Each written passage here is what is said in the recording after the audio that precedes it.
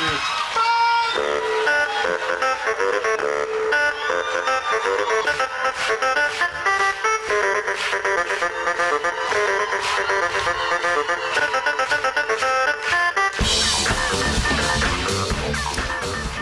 and welcome back to SuperCoach Edge. I'm Damon, as always, still sticking around. And with us, as always, is Liam. How goes it, mate? Yeah, not bad, not bad. I'm just excited to be talking strategy again. We're back. Yeah. Woo! In today's ep, we'll be using one of the scariest words in SuperCoach, I reckon. It's a word that can strike fear in even the most seasoned of coaches. Yes, Liam, it's the buys. Yes, but to counter all that negativity, because we will be using the word buys quite a lot this episode, we'll also chat about something a little bit more fun in trade brews, which were yes. Is a new trade brews are a new feature, or newish, added into SuperCoach in last year and returning again this year. And after using them for the first time in season 2022, we're looking at a few more of the tactics and strategies that we can now, I guess, think about having used them before and seeing how they were used last season. Because I think, yeah.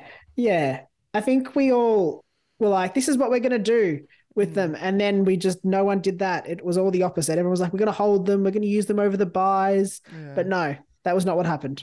And you know what? First off, I'm going to add to the excitement just a little bit, bit, Liam. First off, for a hard-earned thirst, there's a big cold Pepsi Max. That's part of the excitement. But if you missed last episode, you won't know that we actually hit the benchmark of 250 subscribers. Well, you might know because you might see it on YouTube, but now you know. So firstly, we want to say a massive thank you to those that have subscribed so far, but we're also running a giveaway to celebrate. So there we go. Yeah, that's right. And it's a pretty handy prize that you could win if you ask me. We both, and when I say we both, I mean Damon and I, know how valuable a SuperCoach Plus membership is with all of the insights that you'll have right there at your fingertips. And that's the prize. One lucky subscriber will get their hands on a 2023 or 2024, depending on if you've already got one, SuperCoach Plus membership. So how can you win it, Damon? All you have to do to qualify is comment below this video on YouTube, answering the question as to who you think this year's biggest breakout contender will be. And obviously make sure you subscribe to our channel. And that's it. Easy peasy lemon squeezy. But for those listening to us on a podcast platform, make sure to head over to YouTube. Just go over there. Make your way there. Subscribe, comment, and you'll be in the running for this awesome prize too. And if you're already commented below the previous episode, you can do so again this app, answering who the best cash cow is, and you'll be given 2 entries into the random draw. So that also applies if you're stumbling upon this episode and you missed the last episode, you can go back and comment below that episode as well as this one. So you're almost going back in time and doing it retrospectively. It's a bit of Back to the Future, a bit of DeLorean style type stuff there. Roads?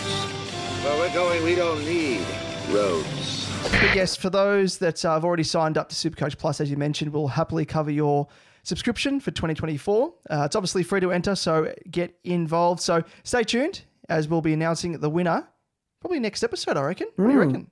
Yeah, I reckon next episode. Yep. So the time to enter is, well, now, or maybe last week, actually. Last week's episode. So, but it can be this week as well. But as we mentioned, this is the halfway point of our milestone. So if we can hit 500 subs by round 1, we'll be doing another giveaway. That'll be even, just to borrow that overused word the last episode, even juicier. Oh, we figure we's a little juice. If you want to win, I do accept bribes. So just hit me up. Jokes on you, Liam. I received one last week. I accepted it. No, I didn't. I haven't. Neither I do take them in the form of extra trades in SuperCoach. Oh, I'm going to need them. Yeah, you are going to need them of all people. No, you won't, because as I said last season, your bad luck has been used. Yeah, you're fine. Clean slate. You're winning overall this time. Come on. I know. I've obviously run over the proverbial black cat with a broken mirror.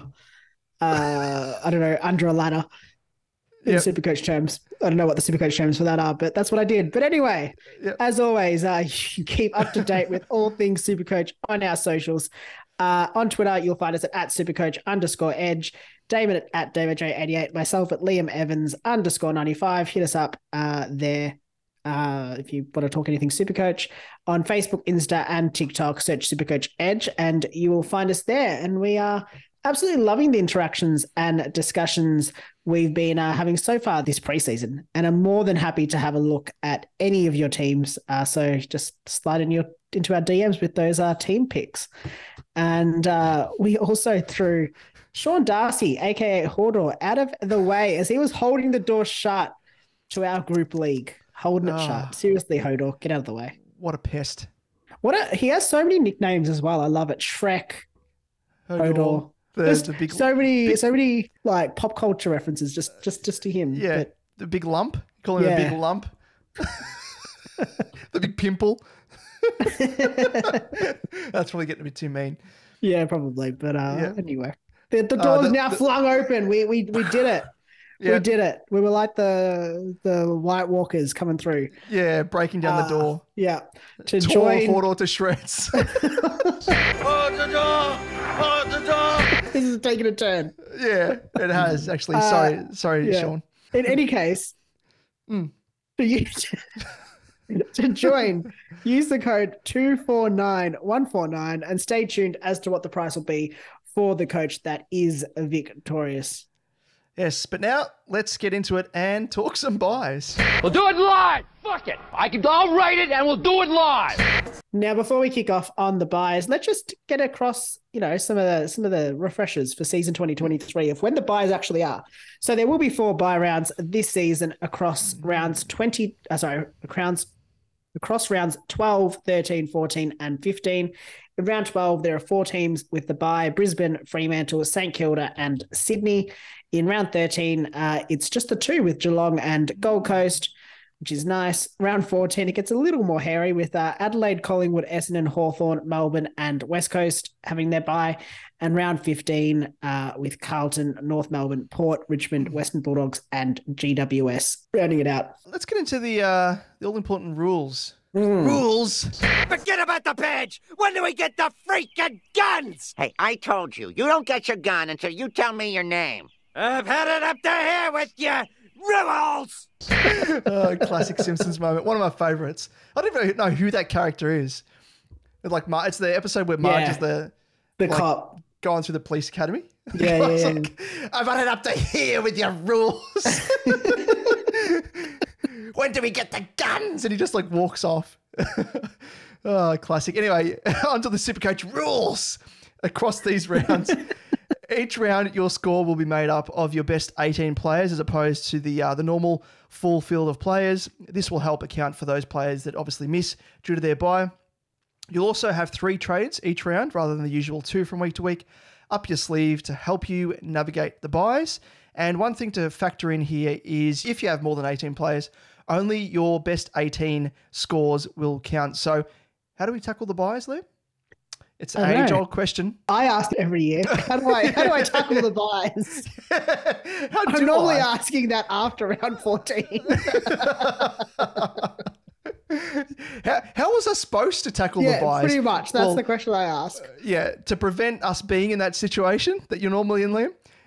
Even though it is the age-old question that SuperCoaches ask, some people are very buy conscious when building their team. Others, like yourself, Liam, and probably me to an extent as well, are less so and have a devil-may-care attitude until it's too late, until it's all too late. Yeah, you're like, what went wrong? I'll take note of it next season. Pretty much. Every year I think, all right, I'll think about it in preseason, and then I just don't. I just go, This is what this episode's for, Liam. It's not just for the It's an intervention good people. for Liam. Yeah, it's actually, you don't realise, but it's an intervention for you. I probably need it, let's be honest. Depending on whether you're playing for league or for overall ranking, it can change the tactics you need to implement during the buys. If you are playing for league wins, and I often do this when I think about the leagues, or when I was focusing more on league wins as opposed to overall ranking, I kind of I'd look at my matchups, I'd choose from them and decide to focus on probably aiming to win when there was 3 buys, aiming to win 2 of the buys and essentially throwing the third one, just not stop being as concerned by it. Because if I could come out of the buys with a 2 out of 3 win rate, I'd be pretty happy. That is noting as well, though, that the round 13 bye will not affect most players too greatly, I don't think, because it's only 2 teams having their bye. And with the best 18, it'll be quite easy to cover. So I really think, just on that note, you're probably only really looking at 2 buys this season. 3 buys this season as opposed to 4. But we've just got to factor in that there's the best 18. So that's one thing just to consider, I guess. Yeah. But if you are playing for overall, you want to maximize the players you have each round to help you catapult your way up the rankings, as other coaches tend to struggle. So I often find that buys can be sort of the make or break point as well. If you structure yourself well for buys, you can really gather momentum and overtake people, especially those that might have just gone ham. They've made all these trades. They've made up lots of points, made up lots of ground, but they haven't considered the buys, and then they'll fall away. So you need to make sure you have that even spread of players across the 4 buys, especially so you can dodge those potential donuts.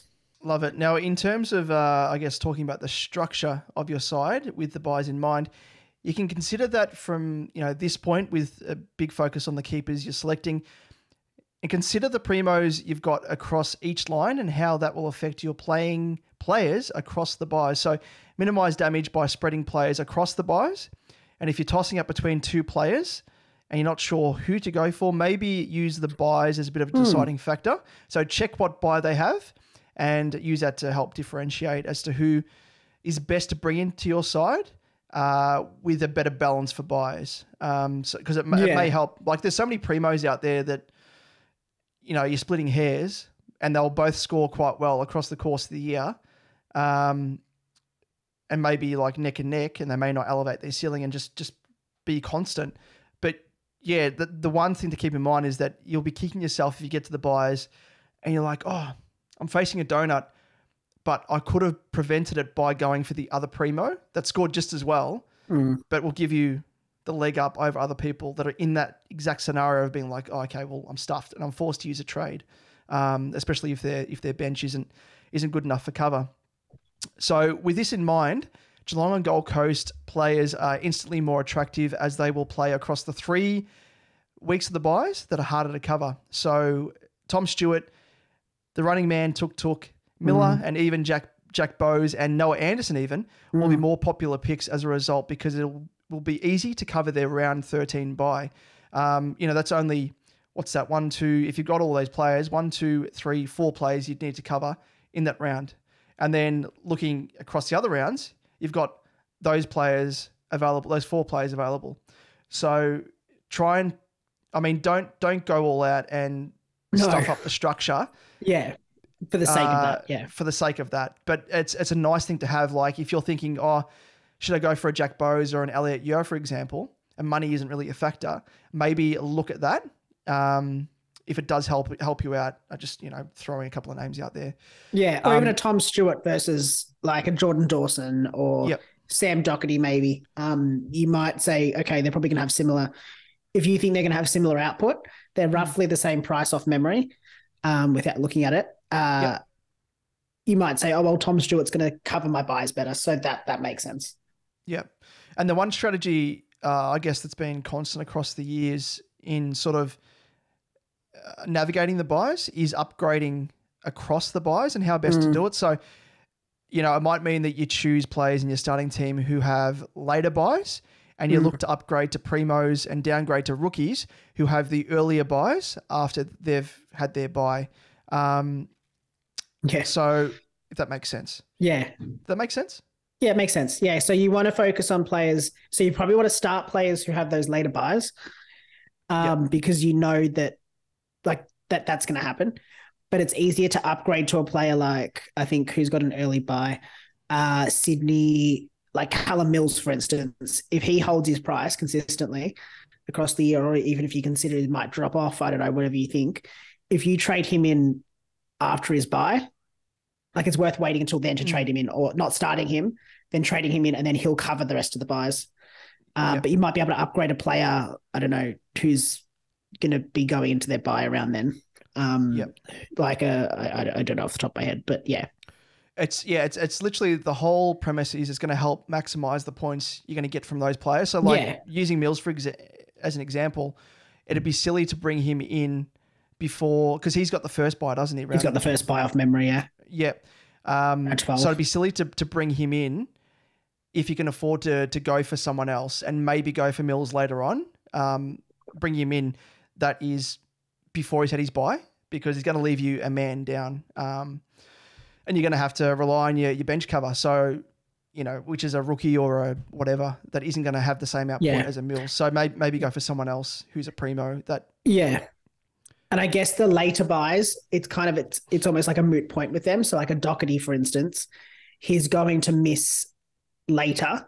So it's harder to bring him in after. You have to either bring him in after his buy, which is round 14. So you bring him in around 15, which is probably part of the issue. So it's okay to have him in earlier. So maybe weighting your side a little bit more to later buys, if that makes sense. Having a spread, but you can also make sure you've got that weighting across. If you're tossing up between players, you might consider an earlier buy as someone that you can upgrade to early on or late in their buys. Sorry. Yeah, and you've written here just an example quickly on the run sheet here, Liam, about Brayshaw, trading him in, for example, after his round 12 buy. So bringing him in round 13, which will help obviously maximize your points as he covers for others who will miss in, especially around 14 and 15. Yeah. Across those buys, the main buys. So, it's inevitable you're going to start upgrading before the buys anyway, but just keep it in mind in terms of it'll get to a point where it'll start to become a little bit prickly, where there's always a case where one of the buy weeks in the years gone by, where it's been the 3 buy weeks, or at least one of those buy weeks, you're going to be hard hit, like really hit really hard by the buy. So just keep it in mind every time you do a trade or trade in or trade up to a premium, flick across to your buy selector and just see how your team is structured, and just keep it in mind, because don't let it get to a stage where you're going to have to use, 3 trades. You're forced to use 3 trades the week of a bye week where you're going to be lacking 3 players, for example, and you're forced to bring in extra players and bring in primos that you don't want just to cover a 0 type, for example.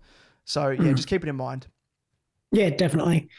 I think one thing that's beneficial as well with Geelong and Gold Coast having that second bye alone, it's going to give us a little bit of cover for the first buy. I think the first buy is always the awkward one where you're like, I don't want to trade anyone in because they're all going to miss in subsequent weeks.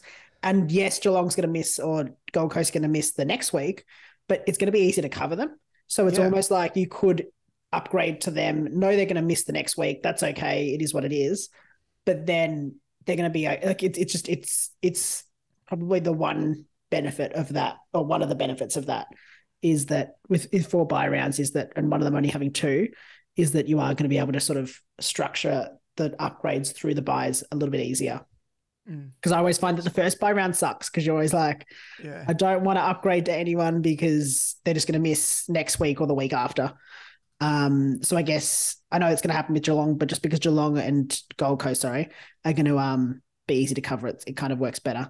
And then on that, obviously, you want to come out of the buys with a full primo side, basically. So you're upgrading through them. You get the 3 trades, and obviously you're just going to be careful when you're considering who you're going to upgrade to, because you obviously, as we said, don't want to trade in a player who's going to miss. But I mean, you can do that. Just make sure you're not doing it and you're going to not be able to cover them, basically, and assess. Maybe it might be a case of you have to wait a week to get a player in. But sometimes it's hard because they're going to, go up in price quite a lot, or you're not going to get the cheapest price. So it's always weighing up everything, I guess. At the end of the day, though, again, I feel like we're going to say this a lot. There's a lot of ways to play the buys. So there's no best strategy, no worst strategy. And as we all know, the best laid plans of mice and men often go awry. So no matter whether you're super prepared or you haven't considered the buys at all until you enter round 12, anything could happen. You could have the best laid plans, and then you have injuries that mean that you have to trade in players. You don't know what's going to happen.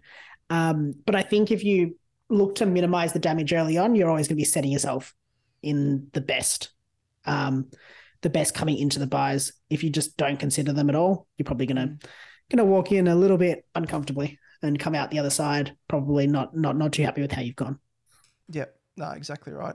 And just going back to that, because we obviously have 30 players to choose from in our team, obviously starting 22, but best 18 across the bye weeks. So just looking as an example, like we gave with the Geelong and Gold Coast week, that bye round, if you had Stewart, if you had Miller, Bowes and Anderson, that's 4 players missing from your best 22. You've still got 18. Yeah. So that's the benefit that we're speaking about with that week, with having, you're not hit at all virtually. Like you'd be hard pressed. Like you'd be struggling massively if you can't. If you can't field 18, you've done 18, something wrong.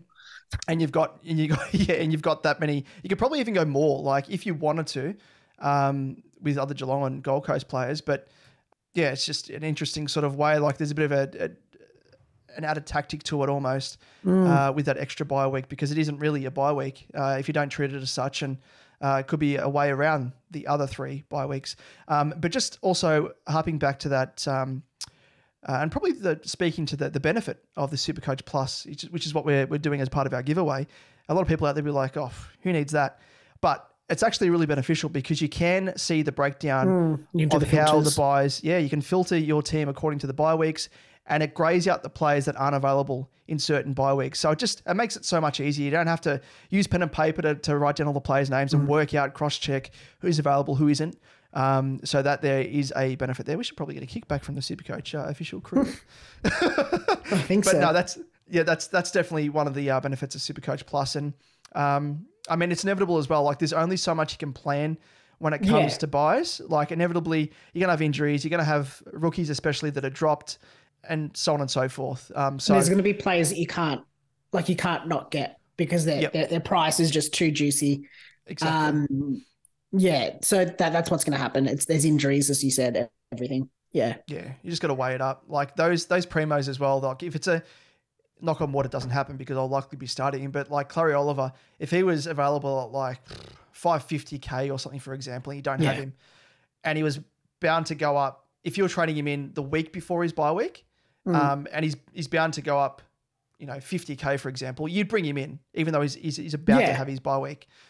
So you've got to sort of weigh it up as the pros and cons, because there's no hard and fast way to go about it. It comes down to team structure and who you've got available, and how best you can navigate, really. I think last season, I came through unscathed from memory for the first time in a while, where I didn't cop a donut in any of the weeks, because it's inevitable. Yeah. There's only so much you can plan for, where it's injuries, players dropped, all that sort of stuff. So it's good, just good fun. Yeah, and I think one thing to remember is it affects everyone generally relatively similarly. Like primos tend to be relatively consistent across teams, so everyone kind of gets hit in a similar way. Generally, the more SuperCoach relevant teams, it's just consistent. So I think I can't remember which round it was last year, but there was one that everyone was dreading because it was going to hit everyone pretty hard. So it's kind of like everyone's in the same boat to an extent, I guess, is what I'm trying to say. So it kind of evens itself out. Exactly. Well, that's all things buys, Liam. Thankfully, you can just throw that over our shoulder, just screw it up and throw it over our shoulder. Don't think about it again until round 12. But no, seriously, keep it in mind when you're structuring your team, but more so in season as you're bringing primos in and stuff. That's probably where it's just as important, if not more important, because you kind of lose track of, once you're bringing players in, you don't know what bye weeks they have until you go to the SuperCoach Plus and do the breakdown. You're like, I've got 2 players playing that week, which is, I know what's happened to you, Liam. Yeah, pretty much. Yeah. But now let's jump into the more exciting topic of Trade Boost. I feel the need for speed. So, as a bit of a refresher, Trade Boosts were introduced into the SuperCoach arsenal in 2022, primarily as a way to help cover for the inevitable health and safety protocols that came with COVID. So you'll have 5 trade boosts to use across the season, which gives you the ability to use an extra trade in any round, giving you 3 trades in a normal round or 4 trades across the buys. So they aren't extra trades per se. So they are borrowed from your allocated sum of 36, but they do give you the ability to use that extra trade. So yeah, it's a tactic to keep in mind. So Liam, shall we delve in a little further? Yes. Yeah, let's touch on it a bit more. So this is obviously only the second year, as we've alluded to, of the trade boost. So the tactic is still, I think, being explored and seeing how we can exploit it best. I think we'll probably touch on a few of the tactics that we've seen last year. So let's chat about them and look at how we could potentially use them across the season in 2023. So one strategy with the boosts, and I think this was one that a lot of people, I think caught people unawares last year, was that a lot of people used them earlier in the season so they could help fast track completing their side. And I think this was something that I don't think we all sort of thought about initially. So they potentially were able to even finish their sides sort of heading into the buys as opposed to coming out of the buys. So the way you can do this is obviously by using the extra trade to help you upgrade quicker, either with a 2 down, 1 up. So cashing in 2 maxed out rookies and upgrading to a primo, or, using a mid-pricer and upgrading them to a primo, and potentially downgrading another rookie to bank it, make some more cash. Or if you've got the cash, the one that I always love is the 2 up and the 1 down, because it just feels so much nicer. This obviously helps to fast track you to a full primo side, but in keeping that in mind, you're going to be burning through trades a hell of a lot faster, which is good and bad that comes with that, I guess. And it could be at your detriment by the season's end, but it could also be absolutely fine. With that being said, if most players do take this stance and do decide to upgrade quicker, you're going to be left in their wake and maybe too far behind if you don't follow on with the trend of using your boosts to upgrade quicker. So it's kind of it can be a double-edged sword, I guess. But if you're left behind and there's not the injuries that affect these players, then you're going to be behind the whole way. I think that was kind of where I was at. I thought I was being smart for the first time ever, I reckon, because my team name is DJ Trade a lot because I do trade a lot.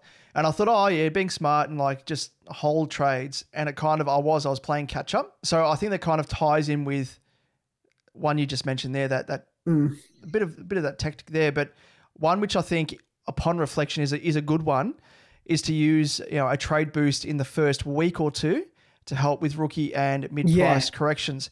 And surprisingly, I've actually heard, I think it was when JP, last year's winner, he was on the official AFL KFC SuperCoach podcast, and he mentioned that he actually used one of the boosts after round 1, and he used it on bringing Cripps in.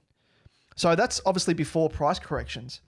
So, that kind of ties in that point there. Like the extra trade, you could potentially wait an extra week before, players on the bubble because prices haven't changed, and it gives you a better chance to assess your options and an extra week of data. But I guess in JP's case, using you could even use as an example, earlier. He brought him in when a lot of people would have waited, after round 2. He waited until after round 1, and he's like, "No, that's it. I'm bringing him in." So that was a risk to do that because it could have potentially just been a burn of a trade boost, and Cripps may not have had the season that he did. So it was a risk that he took there, but it was to his advantage because he jumped on him. He got one of Cripps's scores a week earlier than what the masses did, if you know what I mean. Exactly. So they brought him in a week later and they missed out. I don't know what he scored in round 2, but whatever it was, everyone else missed out on that. So that's sort of something to keep in mind and weigh up. But I think I'm still a fan of doing it like bring in players before the price change. And I think I only used 1 trade boost in round 3, but now, and having a listen to one of Moriera's Magic's podcasts recently, he said that he used all trade boosts in every single early round to get a jump on the competition. That was kind of his thinking. So he used 1 week, 2 weeks, third round, 4th round, and just used three trades every single week to firstly correct his team, but also I guess like corrections, but it got to a stage there where he's bringing in, because a lot of people I think do rookie corrections first and foremost. Primos, you got to have faith in them to an extent. You've brought them, you've started with them. You want to back them in.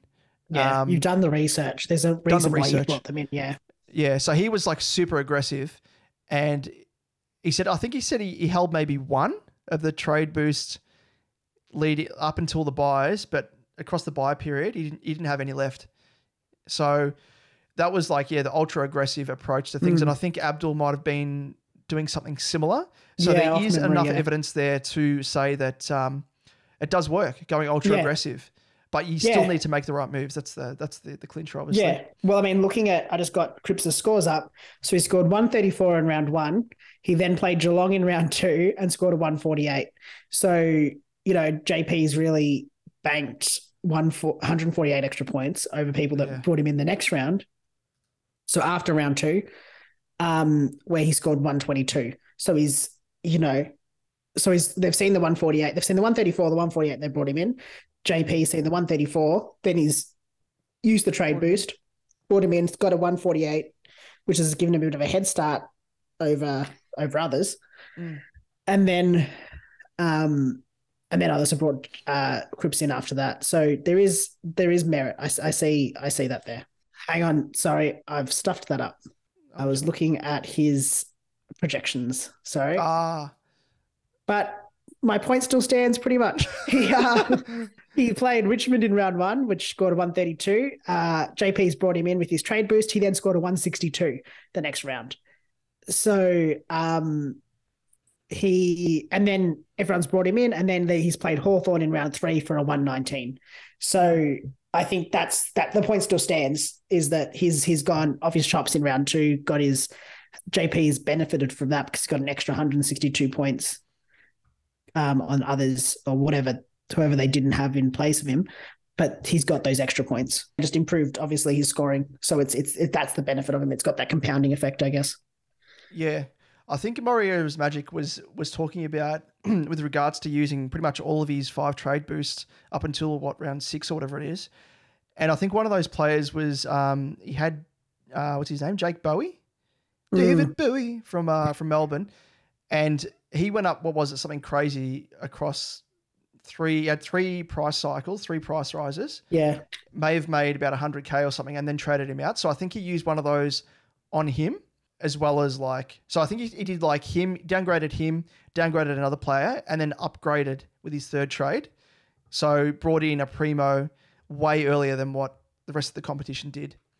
So if that happens again, if we have another boom rookie, I'd seriously consider it, I think, in my case anyway. Yeah. That's kind of one of my key learnings anyway with the trade boosts is leverage off them a bit better than what I did last season, where I was being a little bit too gun shy, thinking, I'll be smart. Everyone else is going to run out of trades. But I wasn't hit with as many injuries as what I thought it would be, unlike you, Liam.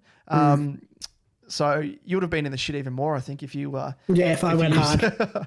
Went super hard. So that's the other risk is you risk it for the biscuit. You're counting on you not getting... And if you get injuries, it's out of your control anyway. What can you do? You're almost at a point there where you're playing catch up. You can't. I don't think you can play the game thinking that way. You can't play the game holding back too much and saving all of your trades for injuries, because you're just going to not make any moves. And on Jake Bowie, I think you're right. He went up 100K by round 4. Yeah. At the end of round 4, he'd already gone up by 100K. And I think on that, maybe as we've touched on, the idea of shorting a player with your trade boost, you can really do that. You could bank on a player that might go up really quickly in price, trade them in with your trade boost in round 2, get their scores. If you think they're going to fall off a cliff, make their cash, then just move them on. Yep, like it. So yeah, I think it's an interesting strategy, but one that I think will differentiate some players in 2023 as well.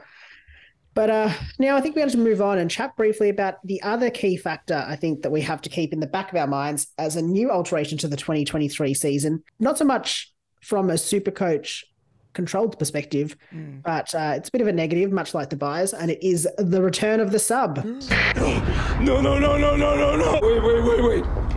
Wait. So this season, clubs are allowed to make a substitute at any stage of the game for any reason, with the AFL abolishing the, I guess, the medical sub. So, clubs are only allowed, even though I think part of this reason was the AFL knew that clubs were taking the piss and subbing players that weren't technically injured, but they're like, oh, they've got a niggle. And it's like, well, you don't need to provide any paperwork, or they can just doctor that and be like, oh yeah, someone had like hammy tightness and get away with it. So the AFL's like, you know what? Stuff it.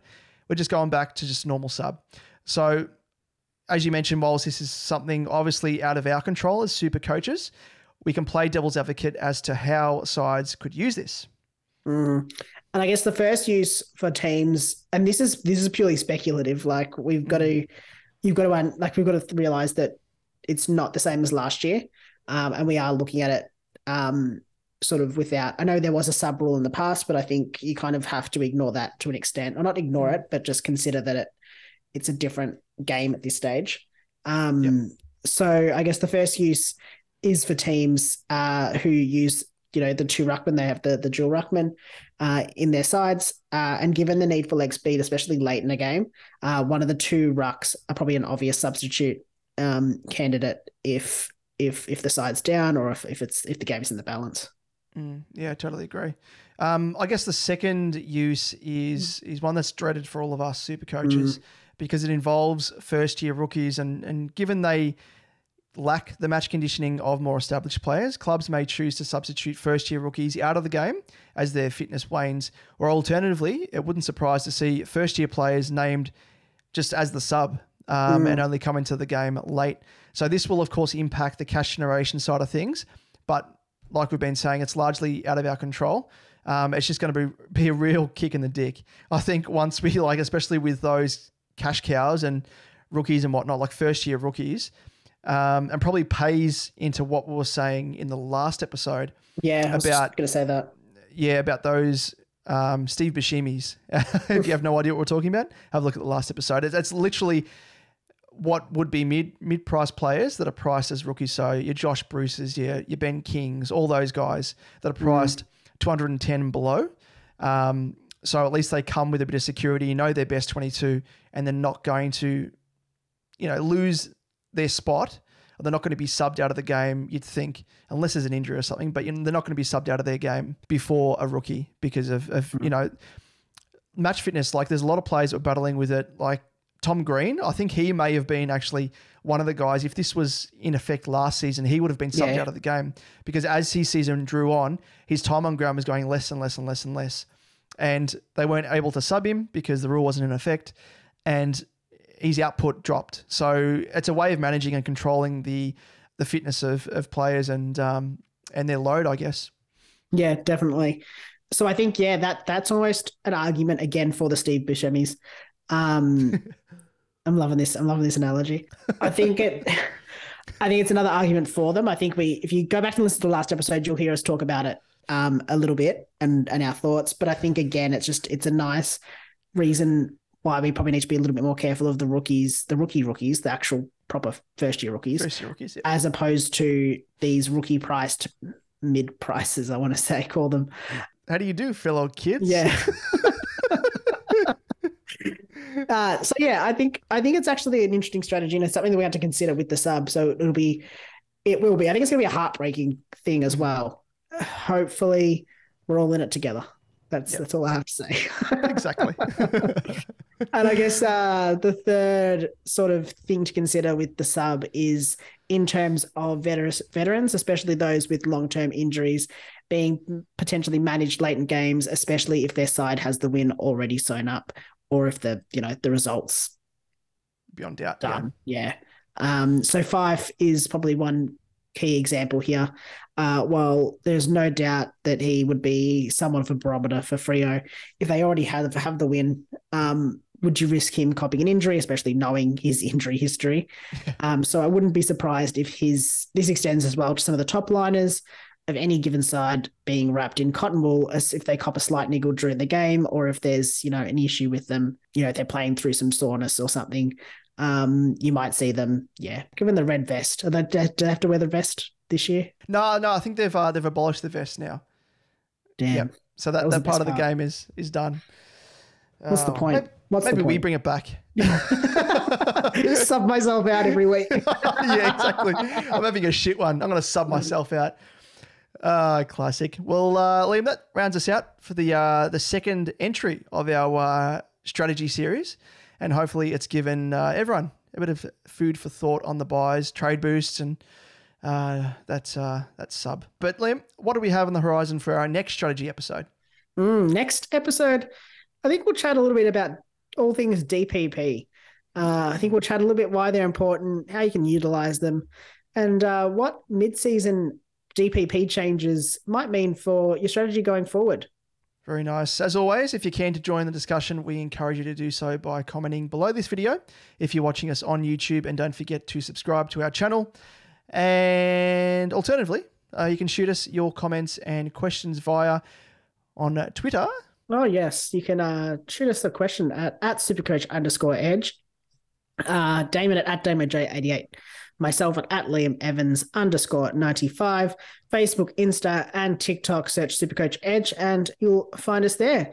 And don't forget to get involved in the random subscriber draw by commenting below this video who your predicted breakout player is, and subscribe if you haven't already to make sure you're fully eligible. Yep, that's it. Tick, tick, tick. Do it again, and jump back to the previous episode. You can comment on that.